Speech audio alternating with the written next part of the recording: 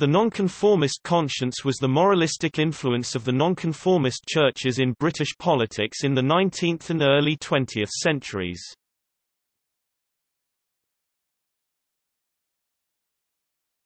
Topic: Moral outlook. Historians group Methodists together with other Protestant groups as nonconformists or dissenters, standing in opposition to the established Church of England.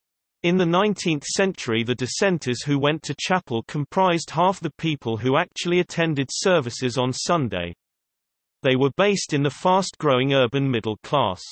The nonconformist conscience was their moral sensibility which they tried to implement in British politics. The two categories of dissenters, or nonconformists, were in addition to the evangelicals a low church element in the Church of England. Old dissenters, dating from the 16th and 17th centuries, included Baptists, Congregationalists, Quakers, Unitarians, and Presbyterians outside Scotland. New dissenters emerged in the 18th century and were mainly Methodists. The nonconformist conscience of the old group emphasized religious freedom and equality, pursuit of justice, and opposition to discrimination, compulsion, and coercion.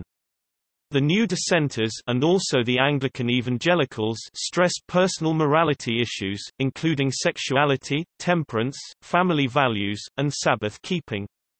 Both factions were politically active, but until mid-19th century the old group supported mostly Whigs and Liberals in politics, while the new, like most Anglicans, generally supported Conservatives.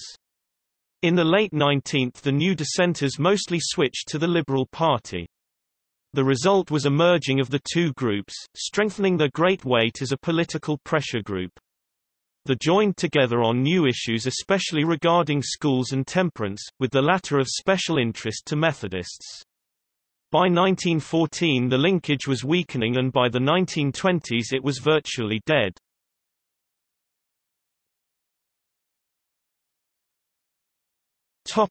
History.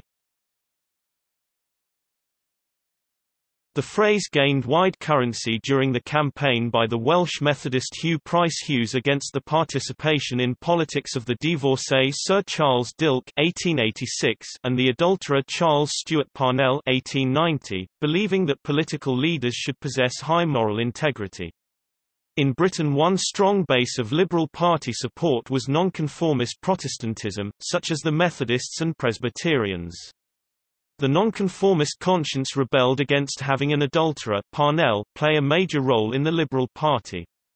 The Liberal Party leader William Gladstone warned that if Parnell retained his powerful role the leadership, it would mean the loss of the next election, the end of their alliance and also of Home Rule. The high point of the nonconformist conscience came with the nonconformist opposition to the Education Act 1902, in which nonconformist voluntary schools were taken over by state authorities. Elie Halevi wrote that, "Throughout the nonconformist and radical ranks frenzied excitement prevailed. To read the liberal newspapers of the day you would imagine that the Cecils were preparing to revive the policy of Laud if not of Strafford, and that in every village a nonconformist Hampden was about to rise against their persecution." By 1914 the nonconformist conscience was in decline and during the Great War ecumenism gained popularity. By 1938, David Lloyd George remarked that these changes had killed off the influence of the nonconformist conscience. In 1943, the United Reformed minister and theologian Harry Francis Lovell Cox published the book The Nonconformist Conscience, in which he declared that the nonconformist conscience is the mark of a spiritual aristocracy, a counterblast to coronets and mitres.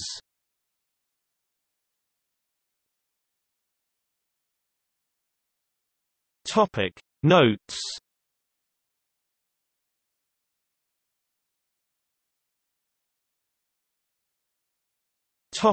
Further reading.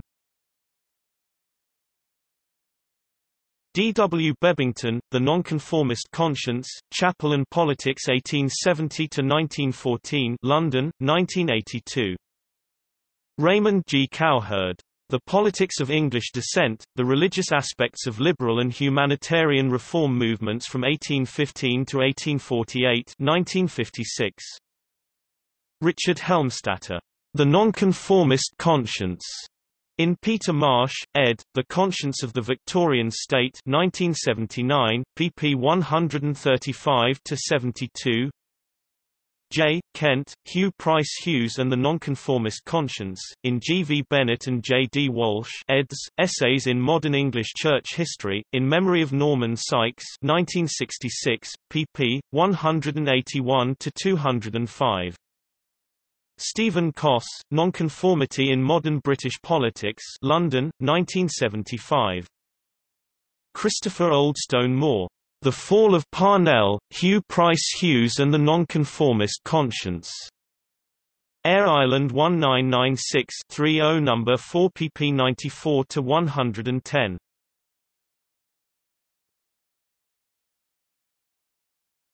Topic: Primary sources. John H. Y. Briggs and Ian Sellers, eds. Victorian Nonconformity 1973. David M. Thompson, ed. Nonconformity in the 19th Century 1972.